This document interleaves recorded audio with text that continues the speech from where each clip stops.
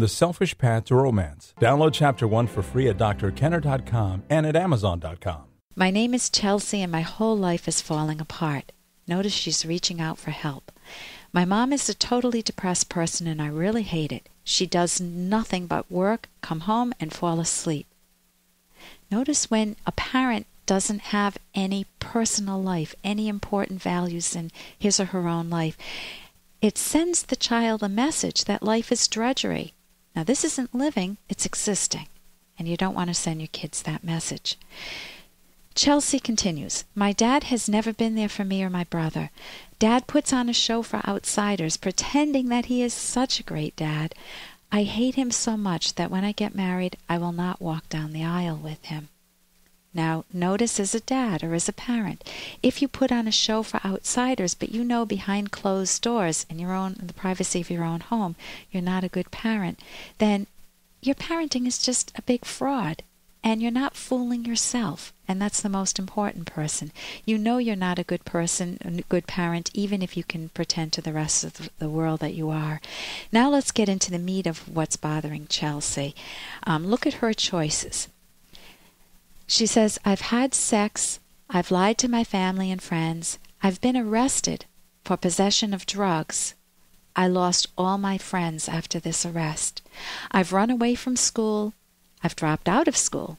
I've run away and I've dropped out of school. I've been locked up for trying to kill myself. Look at her series of choices.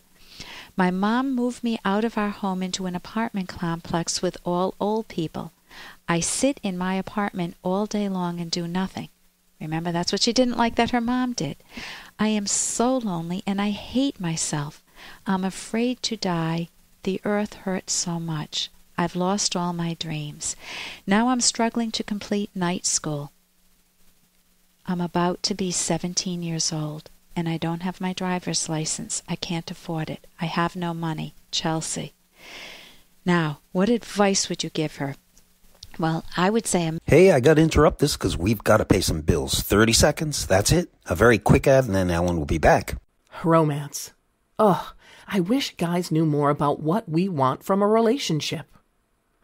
Boy, I wish I knew more about what I want. Where's that ad I saw? Here it is. The Selfish Path to Romance. A serious romance guidebook. Download Chapter 1 for free at selfishromance.com and buy it at amazon.com. The Selfish Path to Romance. That is interesting. I'm about to be 17 years old, and I don't have my driver's license. I can't afford it. I have no money. Chelsea.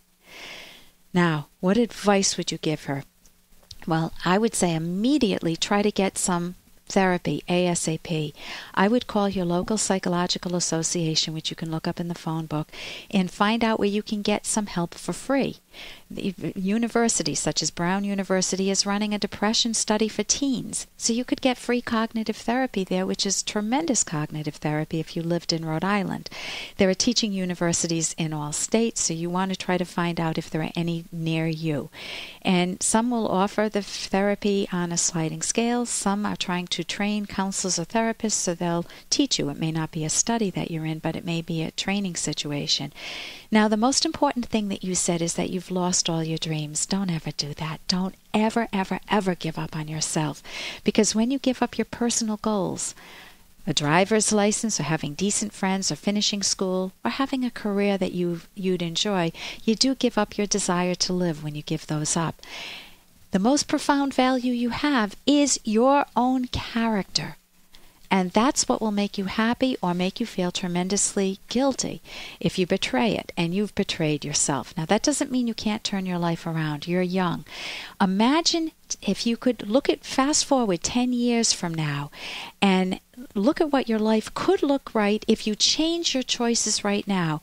Picture a Chelsea, dressed nicely, having a job, let's say as a hostess in a decent restaurant, and you've worked hard to earn your high school equivalency. And you remember when you made the decision not to sit home all day in this old age place, but to take a low-paying job that allowed you to earn enough to get driver's training. And you have your license. You've had it for several years now. Again, this is projecting 10 years forward. You have a small car. It's a used car, but it works. You have an apartment, a small apartment. You have a few good friends, and you don't lie to them, and you're dating a nice man. Those are your dreams. That's your life. Now, instead of asking yourself or expecting someone else to rescue you, take charge of your life. Attend night school. Look for a friend. Make sure you don't make those same self-defeating choices. Learn how to be honest with yourself. Get out and do some sort of work now. Remember, there are no shortcuts to good character. You can't fool yourself. And I recommend a book, Choosing to Live, that's on my website, drkenner.com. And here's a little more from Dr. Kenner. Before, but never anything this serious. I really feel terrible having her mad at me. It's times like this, I wish I knew how to cry. Well, don't be embarrassed on my account, Niles. No, it's not that. I'm just not someone who cries. It's not in my nature. When Maris's Uncle Lyle died, I had to shut my hand in the car door just to make a decent showing at the funeral.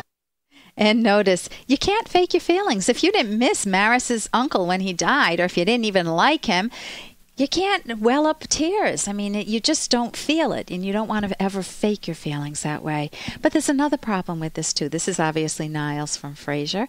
There's another problem in that many times men are taught not to cry. It's not macho. It's not cool to cry.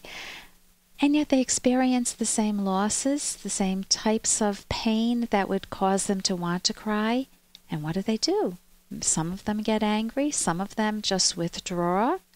Some of them emotionally just close up and they don't allow themselves to feel, and it ricochets through their whole personality. You don't want to do that to yourself. If you're a guy and something really bad happens, it doesn't mean you have to bawl your eyes out in public, just like it doesn't mean you have to if you're a woman. But you can do it in private. You can let yourself experience the emotions in their depth, because that's you. That's truly what's going on within you, and why try to fake it? Why try to put on a front to yourself and to the world? For more Dr. Kenner podcast, go to drkenner.com and please listen to this ad. Here's an excerpt from The Selfish Path to Romance, the Serious Romance Guidebook by clinical psychologist Dr. Ellen Kenner. The ideal goal in evaluating a potential romantic partner is to discover a harmony between your emotional response and your rational appraisal. If there is any conflict between the two, it will feel like a red flag. Treat all red flags as a signal to clarify and resolve any confusion and doubts you may have before making decisions about something as important as marriage. If you consider your partner to be a fine person and yet feel nothing emotionally, this will not work romantically, nor will it work if you feel a strong emotional response, yet conclude consciously that the person is of low character or a poor match for you. You want a strong emotional bond that agrees fully with your rational judgment of the person. You can download Chapter 1 for free by going to drkenner.com, and you can buy the book at amazon.com.